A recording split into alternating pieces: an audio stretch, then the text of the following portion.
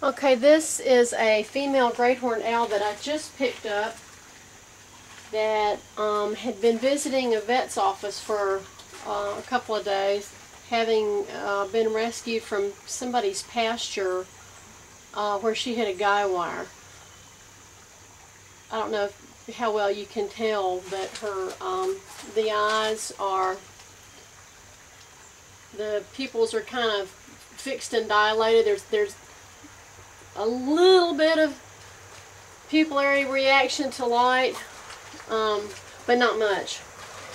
So I had him start with the metacam. That's a non-steroid anti-inflammatory, and that it's just a good all-around analgesic. The bird did have some lacerations that he sewed up, but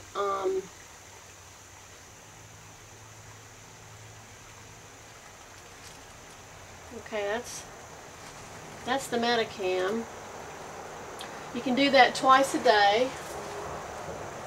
She also has a boo-boo foot that I'm going to put some C90 on. She's trying to relax. I don't know if I have the camera high enough that she can see her feet. Let me see.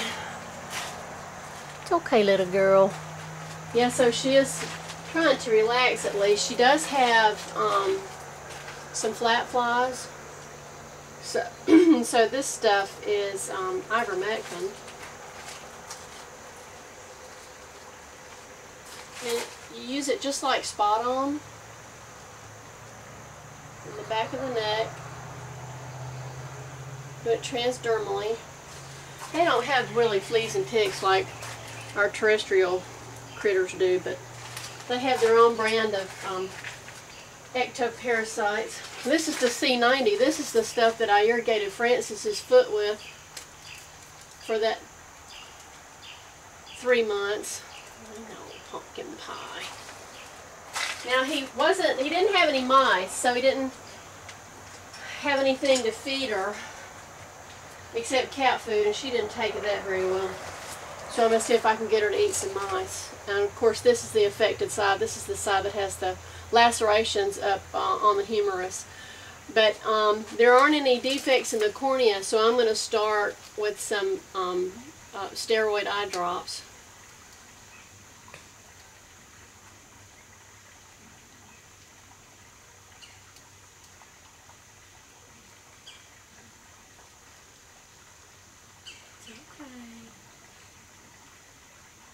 And you can probably see the nictitating membrane. It's alright, pumpkin. The nictitating membrane is that third eyelid that they pull across to moisten the cornea. It sweeps debris off the front part of the eye, and it acts like as a as a barrier. Let me see if I can zoom in a little closer. I'm going to try to give her some food without her tearing me to shreds. She's bitten me once already.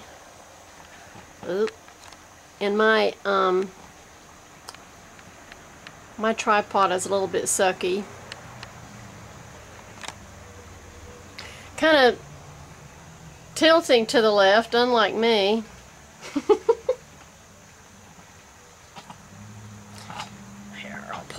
Pull one leg out. There we go.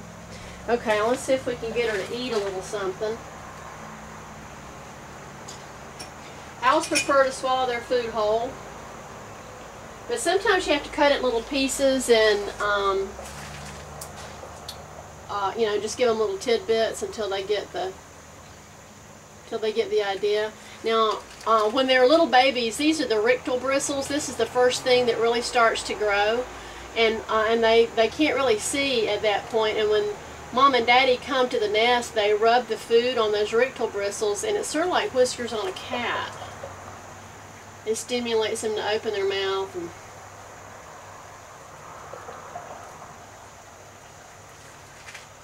now let's see what she does with it. Come on, monkey girl. Come on, you can do it. Come on.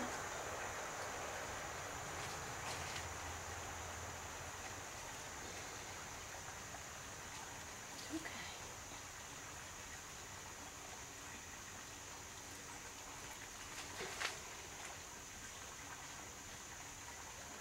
Well, I have to cut his little head off to get you going. I don't mind. I do what I have to do.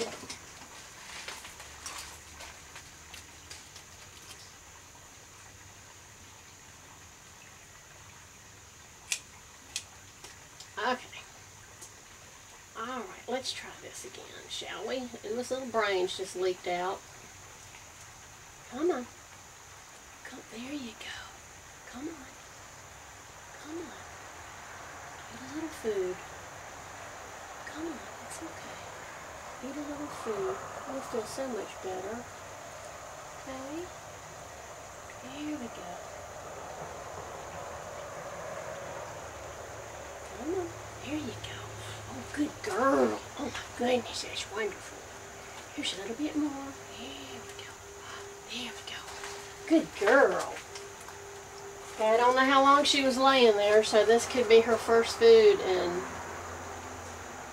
in a few days. No, I take that back. The guy that picked him up said he was working that pasture because he's a cattle farmer. And he was in that pasture like the previous evening, and she wasn't there. And it was during the rain too, so she was bedraggled, and if we had smell-o-vision, she smells like skunk. Come on. There's a good girl. You swallow that mousey. Come on. Here, I'll cut the tail off to make it a little easier. Bink. Come on. Here we go. Come on. Come on. There's a good girl. Come on.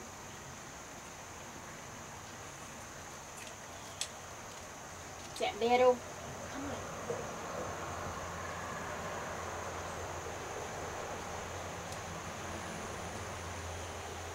Come on.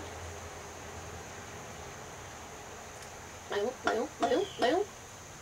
Complete with sound effects. There we go. I felt her keel, and she's very well fleshed out, making a wonderful living in the wild. And it's just a shame, you know, all these man-made obstacles cause problems for our little wildlife friends. There you go.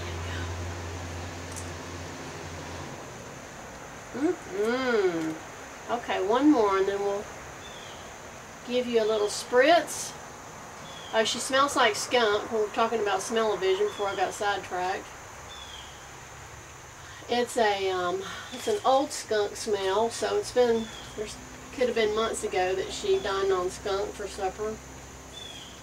She came from bog ground, and that's sort of like the dividing line from where we have skunks. Let's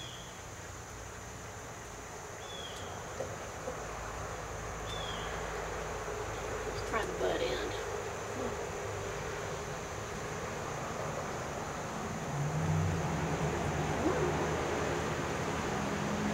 I don't know if she's going to be able to get her vision back. It's the only thing. And the female great horns are so aggressive. Are we done? Okay. Now if I come back out and this food is gone, I don't know if I've got the camera back far enough, then I will be so happy. That means that she would have been able to see well enough to find static food. So I'm going to give her a little spritz.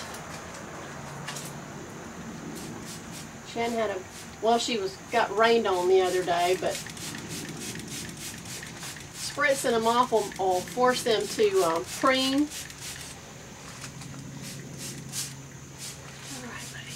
She does have stitches in her shoulder, so I'll have to follow up with Dr. Martinez. Get her stitches seen about. There we go. Okay, now tape has run way long, So, yeah, almost 10 minutes. Okay. All right, that's it from Hawk Talk Central. We'll keep you in touch. Thanks for your mouse money donations.